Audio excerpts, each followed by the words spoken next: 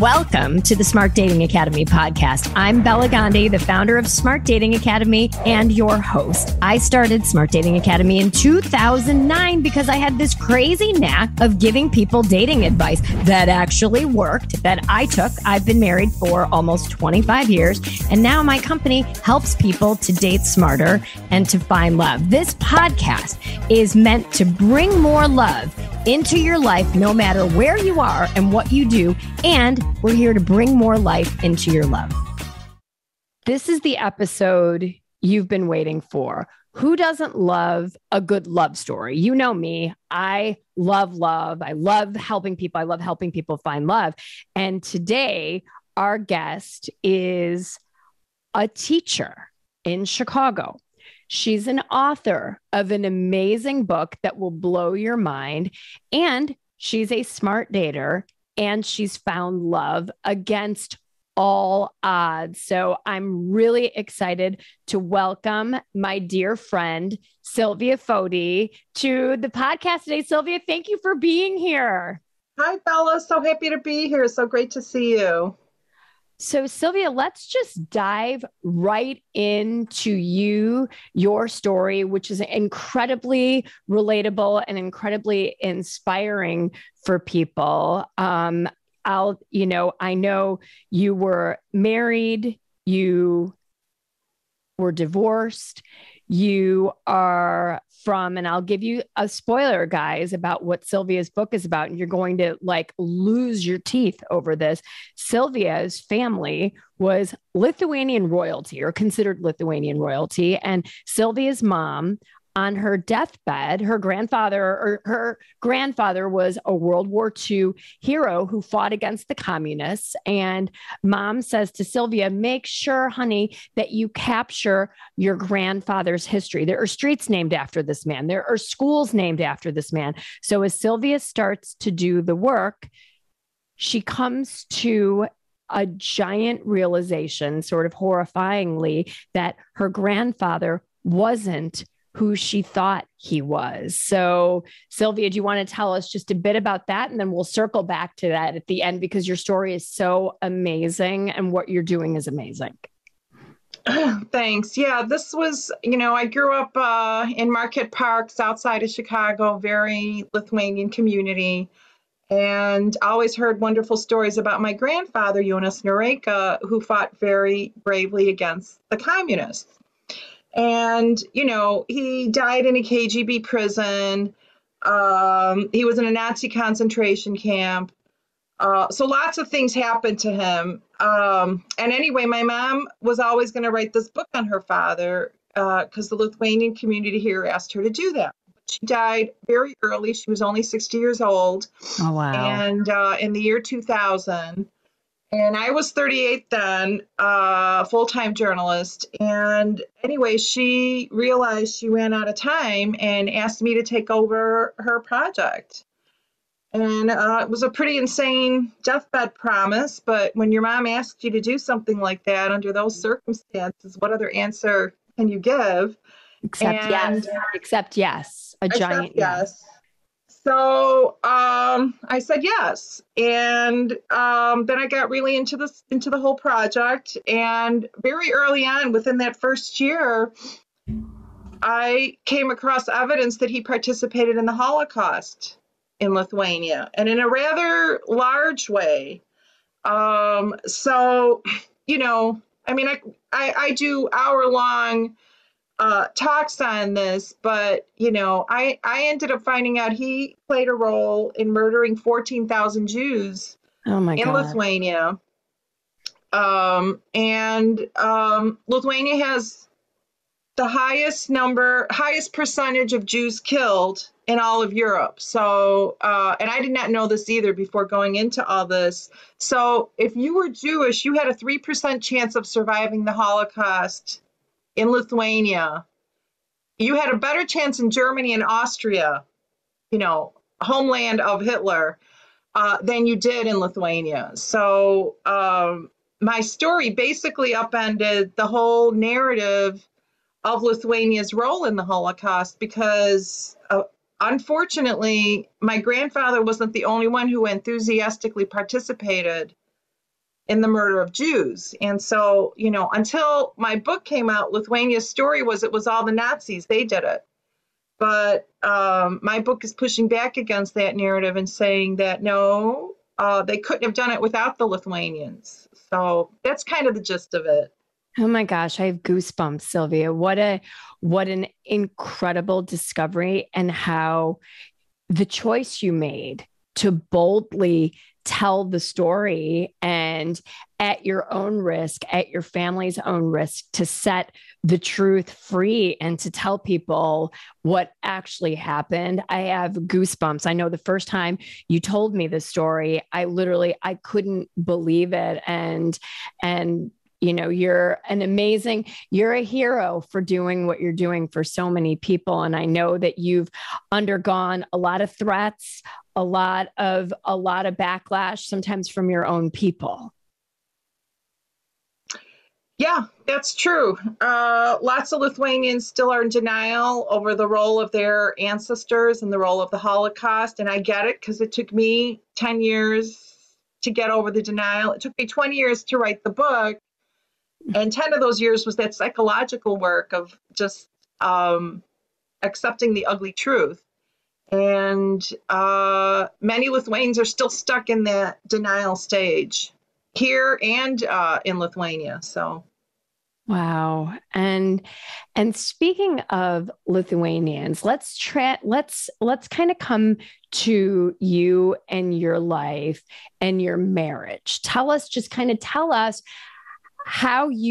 what your story is, and then how you found love. Well, my ex, you talk about I was married for 35 years. I met him in Argentina. I was a journalist working there. And we did fall in love. He wasn't Lithuanian.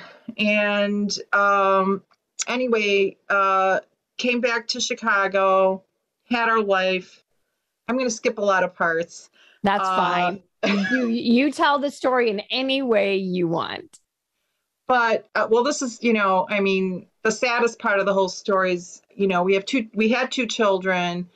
The oldest, her name was Alessandra, and she met a boy who lives 3 blocks away, and he introduced her to heroin. And apparently the heroin was horrible, and she got hooked after 3 times with it. This is also a whole other story. But anyway, she died of an overdose in 2015. So sorry. And she was 21 years old, and of course, devastating to the whole family. And my ex and I really couldn't recover from it, it seemed. And that's basically the main reason why our marriage dissolved. I mean, there were other things, but that was the overriding thing. So,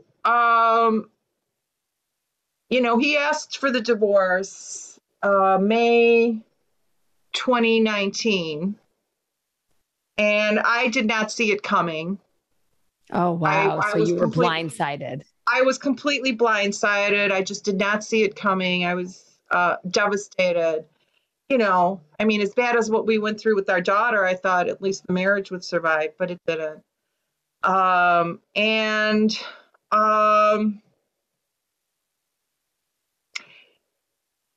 don't know where to take this.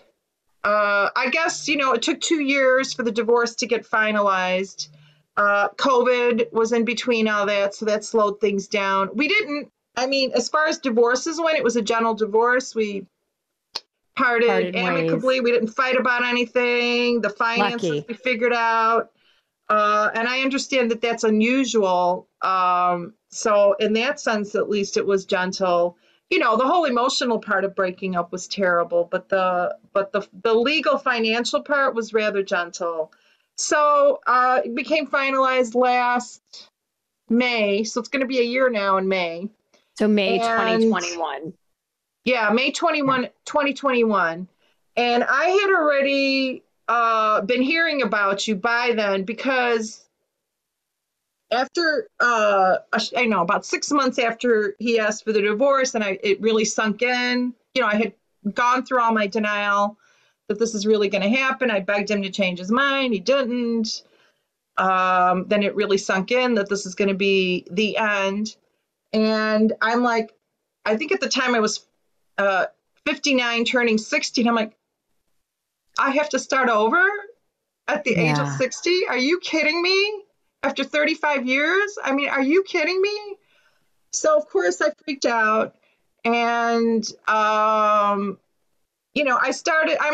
my background's journalism. Now I'm a high school English teacher. I'm a really big reader. So I bought every single book on dating that is out there. And I read like 20, I don't know, at least 20 of them. And that's what I do when I freak out. I just read and figure out try to figure out things. And then I came across you, your IG lives, and I kept thinking about it and thinking about it and thinking about it. And then, we have a mutual friend, Jill, who I also talked to about you to her. And, she highly recommended you, but I'd already been impressed with you by then anyway. And I thought, I can't do this by myself. There's no way I can start over. And then to add all this, my book had come out, and my high school Proviso Math and Science Academy gave me a sabbatical for a whole year, which is unusual in high school level. But I got a sabbatical for the whole year to promote my book. And I thought, this is a good year to, I have the time, to start something. Because I don't know, starting a relationship is really something. And I thought, if I'm going to do it, this would be a good year to meet someone and, get things going. So I was trying to be very logical in this crazy emotional time. And I thought, all right, once I signed on with you, I thought I still wanted to be divorced for 6 months. I don't want to be separated, looking for someone, because I was very serious about really finding someone long term. I mean, I'm 60. I'm not going to do the bar scene and all that. You're gorgeous 60. Nobody would ever guess you were 60, Silvia. It's still, I would you can't lie about it. You have to, and I wouldn't lie about it anyway. But I guess that's the setup. I signed on with you, and maybe we can start from there. I remember it was last summer. You were fresh out of your divorce, because now we're doing this and it's about May 2022. And you did one of our Love Lab workshops. And, I remember seeing this beautiful woman who said, we have a common friend, Jill Scherer Murphy. And for you, dear listener, you've seen Jill on my Instagram live show, or I've had Jill on this podcast talking about the let goables to find your own big wild love. So as soon as I saw Silvia at the Love Lab workshop, and I knew if she's friends with Jill, we're definitely going to help you find love. And so you took the plunge early, probably mid last summer, right? And said, I'm going to do this. I'm going to work with you for 6 months. And do you think this will work for me? And I said, well, of course it's going to work for you, right? Of course it's going to work. And the first step, right, was we had to get prepared for your photo shoot. So tell us a little bit about that. And you worked with Eileen Collins from my team, who's an amazing coach and is a dear friend of yours now as well. Yeah, that photo shoot was a big trip. I mean, I had to get clothes, for the photo shoot. And I'm digging things out of my closet and I'm putting them on, and I'm showing Eileen in a Zoom like this. She's like, no, in her Eileen way, I think we could do something different, don't you think? So, I had blacks and grays and browns and boxies, boxy things covering me up completely. And I think you were on a couple of them too. And you're don't you have anything a little bit more form-fitting? No.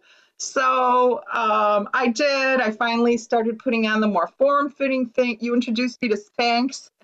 Oh my God. Every woman's dearest friend is a good pair of Spanx. Or, by the way, I have friends that will wear 2 and 3 pairs of Spanx, one on top of the other. So, just saying, this has been a discovery this year. Like, oh my God, more than one. Like, one is painful enough, right? Yeah, 2 and 3. Oh my gosh. Oh But I my guess gosh. if you're desperate, maybe for a book thing, I'll have to put on 3. Oh my gosh, that's so funny. And your photos were so beautiful. And maybe what we'll do is with your permission, we'll give you a little page on our site and we'll put some of your photos on there to show you guys you need somebody who's going to speak truth to you, like Silvia is saying, and saying, you're beautiful, you're hiding, right? You're hiding. And sometimes we're hiding what we think our ages, or we're hiding, oh my gosh, I'm not as fit as I want to be. And we wear these things that hide our beauty. And so I'm here to tell you, with Silvia as living proof, do not hide yourself. You are beautiful as you are, and have someone objective. Maybe it's a friend, maybe it's a coach. Call me to tell you, nah, girl, you got to pop that berry lip. Let's froof the hair a little bit. Let's get you in that. Let's get you that red dress moment, whatever that is, where you feel like Cinderella. And then you become beautiful from the outside in. And you carry that magic with you, which is what you did at your photo shoot, which was step 1 in attracting the boys to you. So let's go there. How was dating? Well, we started November 3rd, and she's got the date down, November 3rd. Yeah, I got a really good response. I mean, a lot of people were responding, and I was messaging back. And, Rudy, the one I'm with now, messaged me almost right away, like a weekend maybe, and we started messaging a lot to each other. He asked about my book, and so we talked a lot about my book, and of course that already was winning my heart. And then we were talking more literary things, like about Hemingway, and we talked about, we were messaging that. And then anyway, Eileen has a session with me every 2 weeks to kind of talk about how things are going. And she actually goes on Match with me. Like, I have to give her my password, and she goes on there, and I'm a little freaking out over this. And she's like looking at everything and then kind of giving me feedback on what's going on. And then she's, she finally gets to Rudy, and she's like, who's this? And I explain. And she's like, you guys are just messaging all the time. I'm like, yeah. Well, you got to get this going. I'm like, what do you mean? She's like, you can't be pen pals forever. I love that. And I'm like, I'm not gonna start things, And she, just ask if you can go on video. I'm the one who have to ask. Yeah. Yes. So she goes in there and she actually types it in for me with my permission. I'm like, she like types it in. She's like, can I press send? I'm like, go ahead. Go, Eileen. Go, Eileen. This is what we do, ladies and gentlemen. We're in there. We're in the weeds looking at your profiles, sending those messages with your permission. And then she hit send. And there's no recovering from that. Yeah, I did not have the guts to do it. So she kind of did it for me. And he responded right away and said yes. I'm like, oh, okay. And then, So that's how it started. And we had a first date. Tell us about the first date. Everybody wants to know, now that he's been a fan of your book. You guys, you're an English teacher. He's winning your heart with Hemingway. What was that first date like? It was nice. It was a lunch at a restaurant in Oakbrook Mall. We decided it was kind of halfway between the two of us. And, we're all masked up still. And he walks in with a single rose. Oh. And I'm like, that's like The Bachelor. Yeah, just like that. So anyway, we hit it off. We had a lot to talk about. But, you have this idea of the funnel and dating a lot of people at the same time. Uh-huh. And I guess and you know, in all our conversations, I was already prepped with what I want in a man. So I already like, and he asked, like, first date, yes, what do you want in a man? And I'm like, okay, Wow. this is kind of, it is a little bit of an interview. And so I told him exactly what I want,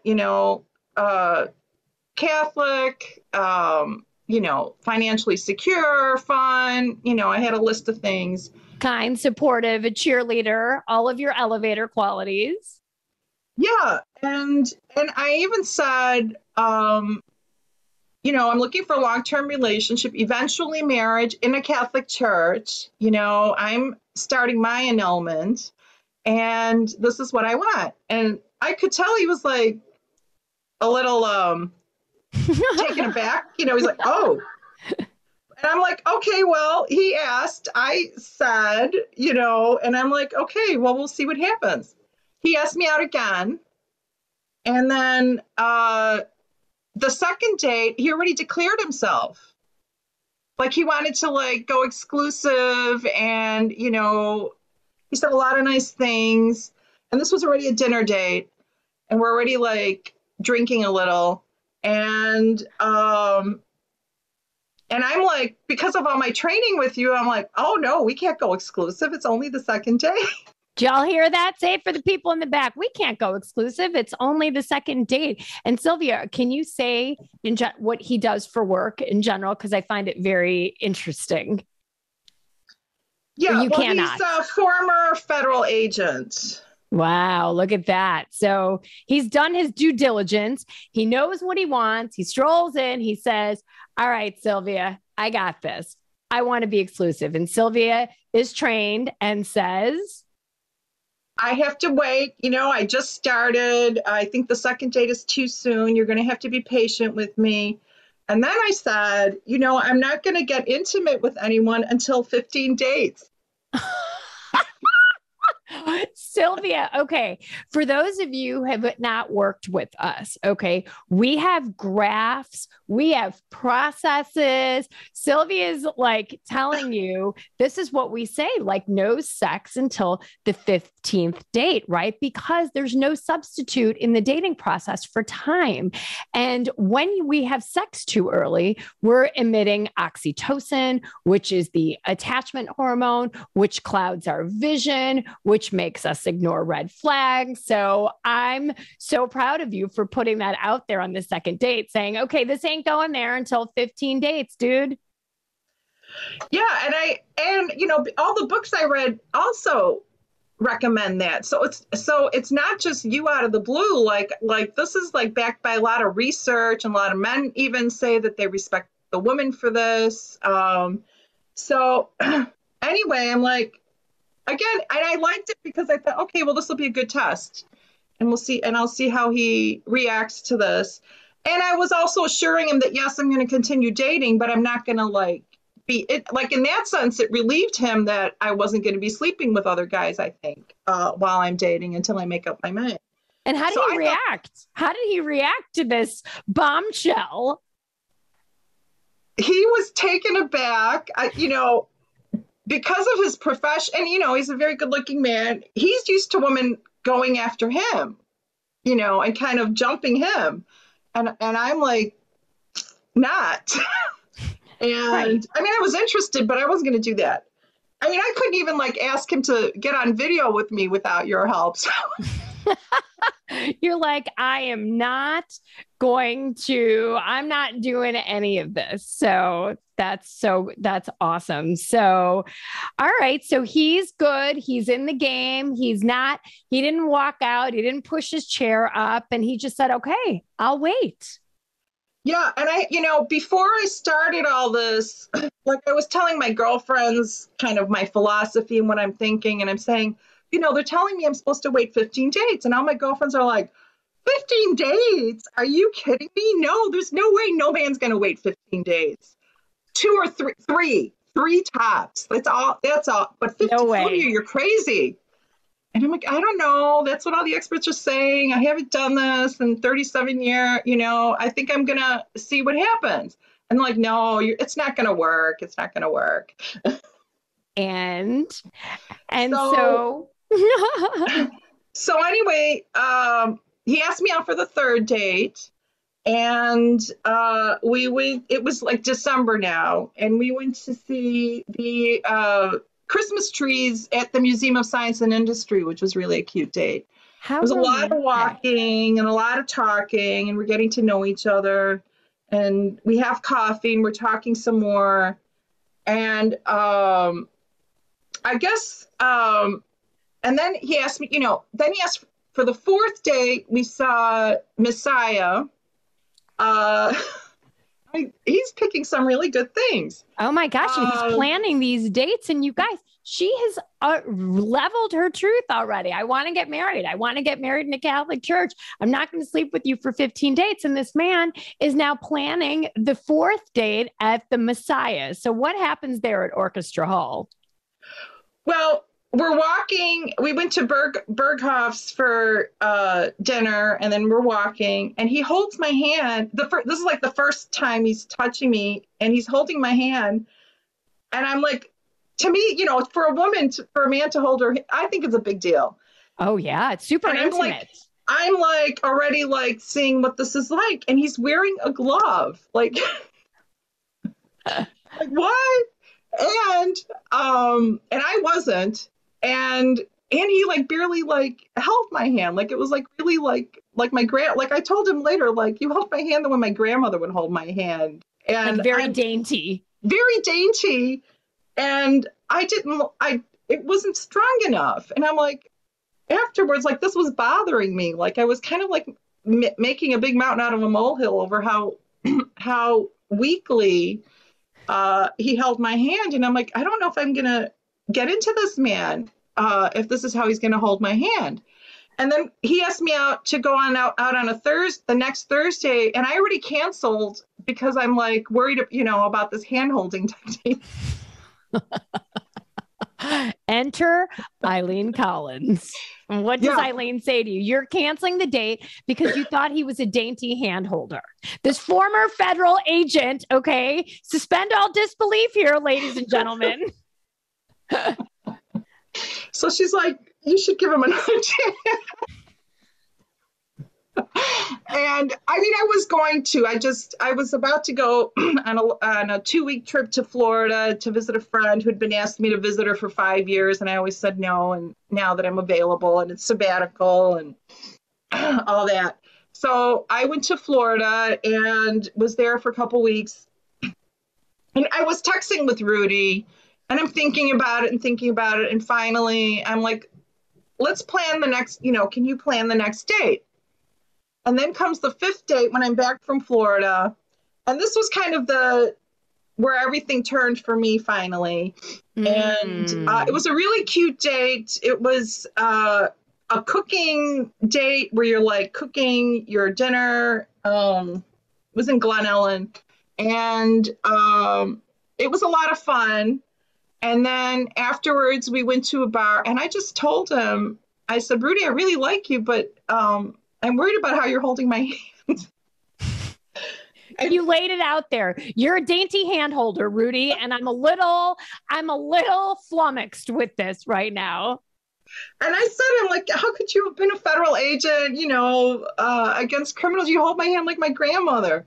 So anyway, he was laughing, and then he held my hand, and then he's like squeezing harder, and he's like this. I'm like, harder, like this, no, harder, like this. I'm like, yeah, now that's good. He's like, he said he was kind of scared and intimidated by me, and that's why. Oh, so he was being respectful.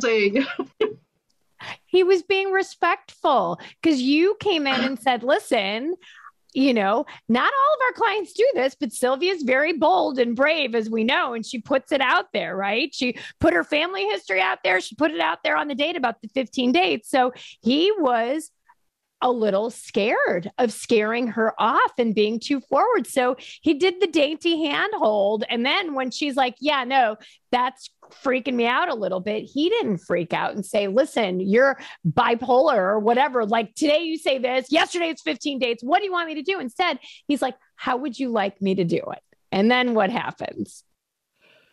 Well, and then he said, I think I said, somehow the 15 date thing came up and he's like, I'll wait forever. I don't care how long it takes. I'll wait forever. And he's like, goosebumps. Oh, and then he's like, it's 15 months, right? And you're like, no, 15 days. I'm not waiting 15 months. But do you hear that? A man that wants to be with you will move mountains to be with you. He will wait for you. An alpha high voltage male, when he sees what he wants, he will play the game by your rules as well. So you said 15 dates. This man was ready to wait 15 months. I know, I burst out laughing. I'm like, no, it's just 15 days. Oh my It'll be like 2 or 3 months. Oh my gosh. And then what happened on the 6th date? On the 6th date? So wait, I was taking notes and now I can't remember. I can tell you. It has to do with the dozen roses. Yes. He brought a dozen roses. I got a dozen roses. And I was floored. And then after that, I canceled all other dates. After that, I was becoming exclusive, even though, we weren't, because it wasn't 15 dates yet. Right. We weren't sleeping together. So we let Eileen was very adeptly handling the Silvia Rudy situation and said, okay, you don't have to date other people, because remember, Eileen liked all of this from the get-go, even with the dainty hand holding. She's like, yeah, no. We're going to do this. We're going to take it to the video date. Okay. So now you are dating him. You're not dating anybody else at this point. And now you're going on dates 10, dates 11. What happens? Well, our feelings are, what I liked about this 15 date rule is that your feelings really get deep, even without jumping in. Yeah. And I really liked that. And he liked that too. We started talking about that, about how special everything was feeling because of that. And I really liked that whole thing. And he did too. And, he's like, oh, I would wait 100 dates, if I had to.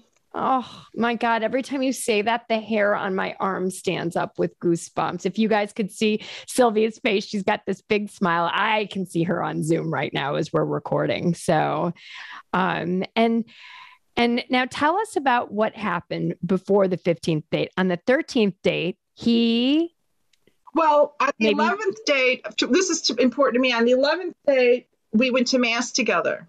So already he's going to mass with me. And he said he was Catholic, but there's Catholics and there's Catholics. And I was kind of like, does he know what to say? Does he know what to do? Does he know when to stand and kneel and all that? And he did. So I'm like, oh, okay. He knows what he's doing. And then by the 13th date, he said, I love you. Oh my God. Lucky 13. I love you. Right. And how did you feel? Were you expecting this? No, I mean, I was feeling it, and I felt that he felt it, but I didn't think he would say it.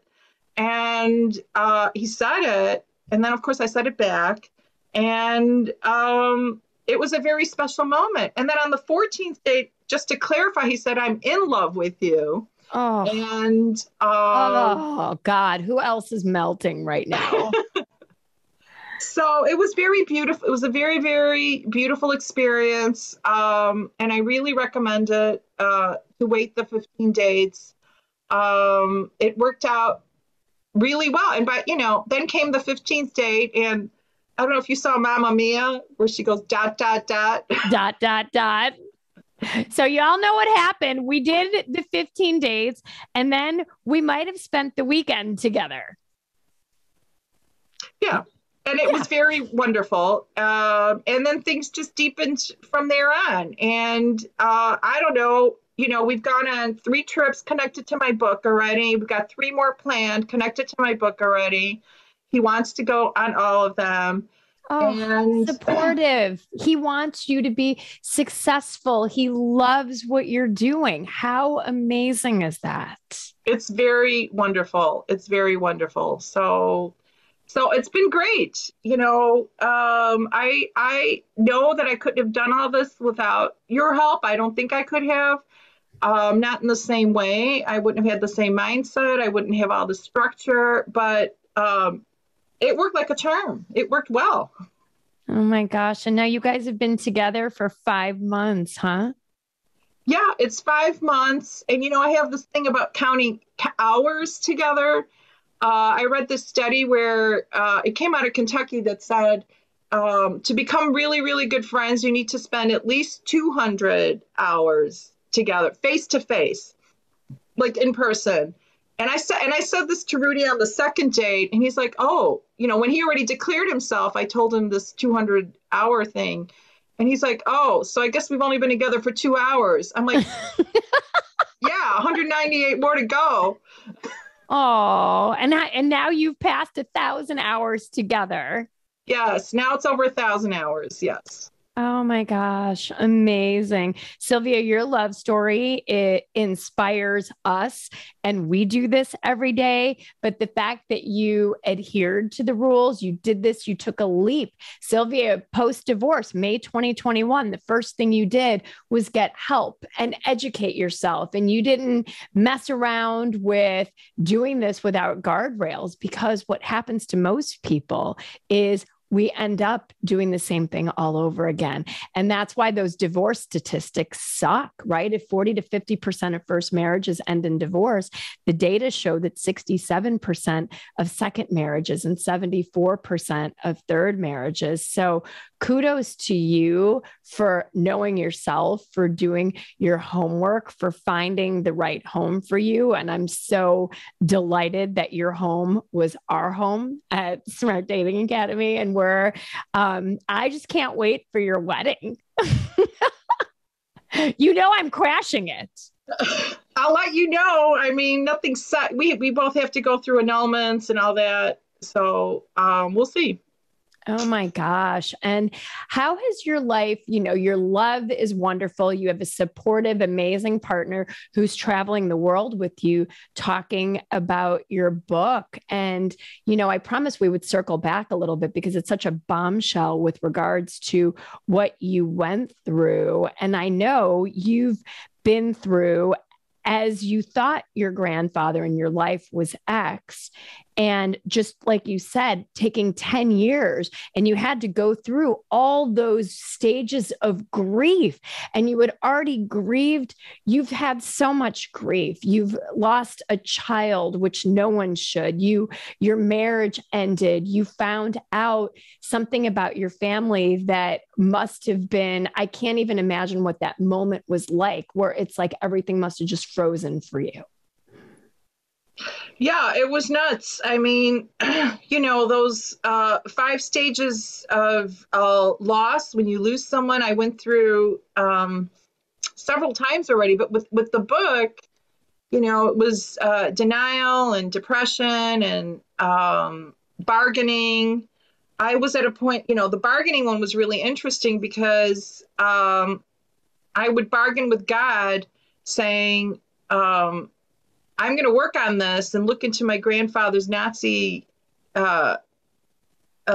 collaboration, if there is such a thing. But I really want to exonerate him. I'll look into the whole Nazi era in Lithuania if I can exonerate my grandfather. Deal? Is that a deal? Okay, I'm going to do that. And of course, I jump in and look, and all I find out is more and more horrible information about my grandfather until I finally had to accept it. And then I hit anger, and the anger fueled me to finally finish the writing. And then I find the book came out in March 21. And now the paperback's coming out with a new title, Storming the Land of Rain, this June 7th it's coming out. Oh my gosh. And we'll put a link to Silvia's books. And Silvia, tell us the title. The The hardback now is The Nazi's Granddaughter, How I Discovered My Grandfather's a War Criminal. Oh my gosh, how incredibly brave, courageous you are. And you have been through hells that no human should be. And I am, like I said, all the blood in my body is swirling. I'm so happy for your happy endings. I'm happy for your love with this amazing man, Rudy. I know you're going to be married in a beautiful Catholic wedding in a beautiful Catholic church. I'm putting it out there. God, are you listening to me? and I know your book is going to be incredibly successful. So, ladies and gentlemen, if Silvia's inspired you, feel free to help a sister out, buy that book, support her, listen to her interviews. And I want to thank you, Silvia, for telling us your story. And I want you guys to know, we're going to chant you 15 dates. 15 days. And there is a reason for this. And when you follow a process, and if you need guardrails around you, contact somebody, get a therapist, get a coach. Silvia went to a divorce support group at Old St. Pat's Church. And at the end of that, they said, you need to talk to Smart Dating Academy. And she's like, okay, in addition to the 100 dating books I've read, I will go and find Smart Dating Academy. So find the thing that you need and go do that, because the definition of insanity is doing the same thing over and over again and expecting different results. So to you, my brave, bold, friend in great love, and this next 40 to 50 years of your life is going to be filled with all of the glitter and sparkle that you deserve. Thank you so much for coming on and for inspiring me and for sharing your truths with us. We're grateful. Thanks, Bella. It's been wonderful talking to you.